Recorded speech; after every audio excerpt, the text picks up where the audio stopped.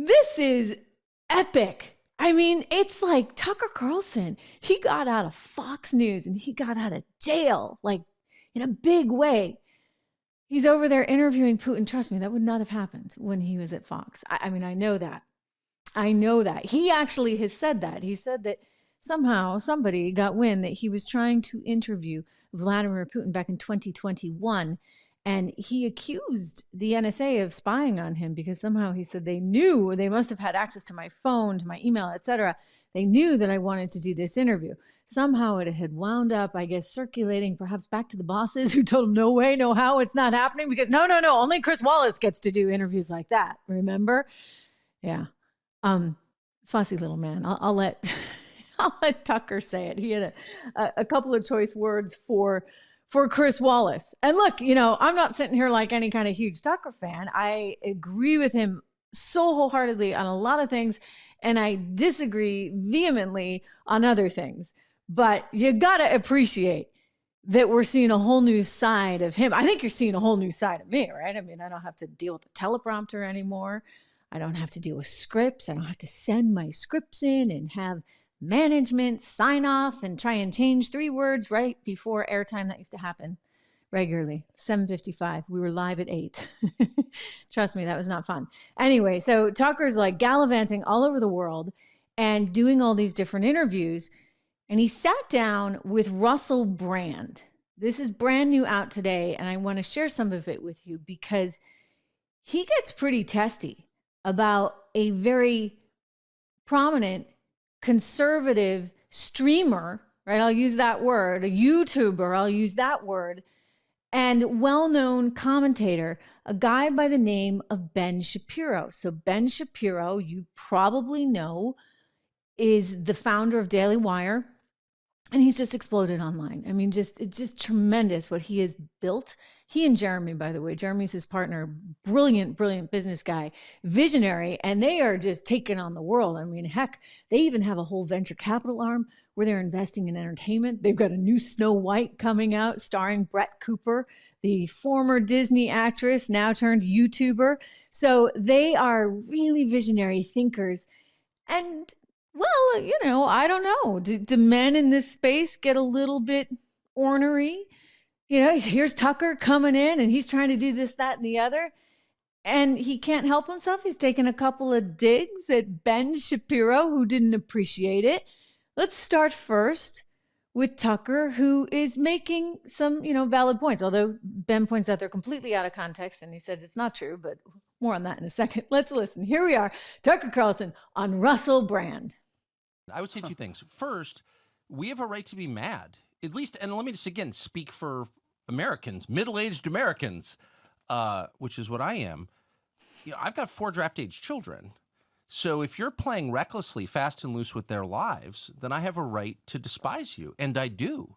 So if you're Nikki Haley, who's running for president, or Ben Shapiro, or half the people I see on television casually mentioning the possibility of nuclear war or sending Americans to fight in the Middle East, or in any way involving us in a war that has nothing to do with prosperity and peace at home, nothing, in other words, to do with us, Americans, then I have a right to call you out and be really offended because it's my family. They live here. It's not a joke to me. There's nothing abstract about it. And that is the difference between what's happening in the Middle East from what's happening in Ukraine, about which I had very strong feelings, but I didn't think there was a realistic possibility that my kids could be enmeshed in it. Now there is. So I think, get some self-respect. I would say to my fellow Americans, get a clearer picture of what's important. Your children are important. Okay, that's number one, your children. And if they're threatening your children, I don't care what their justification is, they're your enemy. That's how I feel about it, okay? Number one. Number two, in the United States, the right defends free speech. For most of my life, the left defended free speech in the United States. Till about 2014-15, Donald Trump, a lot of things happened. The parties inverted, the wings inverted. The left became avowed enemies of free speech. And it was really up to the right to defend our First Amendment, the right to say what you think is true, not be a slave. Because, by the way, if you can't say what you think is true, you're not a citizen, you're not a human being, you're a slave. So the right has been the group defending that sacred, God-given right. With the rise of this war in the Middle East, you're watching people on the right say, well, actually, there's a difference between hate speech and free speech. Well, no, there's not, actually. You may hate certain sorts of speech. Certain kinds of speech may be immoral. According to me, I think certain kinds of speech are immoral. But if you're suggesting they should be illegal, you can use the power of the state to make me be quiet and enslave me, then you are again my enemy. And you're seeing a lot of people on the right say that in the United States. And I'm absolutely shocked by it. I can't even believe what I'm watching. And I can't overstate my rage or my contempt for them. Because these are the people, and by the way, if they're not defending free speech in my country, no one is. And we're done. And we're going to have hate speech laws, which again are just laws criminalizing speech that the people in charge hate, that they're threatened by. That's it. That's all they are. They're not on behalf of some oppressed group. Many of those groups are not actually oppressed, but leave that aside. Maybe they are oppressed, but it's not on their behalf that these laws will be passed. It's on behalf of the people in charge. And that's completely wrong. And you don't live in a free society. You don't live in a society of citizens and human beings. You live in a slave state when you have that. And the people on the right who are calling for it should be deeply ashamed of themselves. So he had a lot to say there, a lot to say about our First Amendment and the reality that it's not flourishing the way it should in his view. I mean, he certainly has lived through it at Fox News, I myself at Fox Business, and we see every day in this kind of cancel culture of America what's really going on. But the reason I wanted to play that for you was because what he was saying about Ben Shapiro, saying that he despises Ben Shapiro, despises Nikki Haley, and I know I'm having a little bit of fun with it.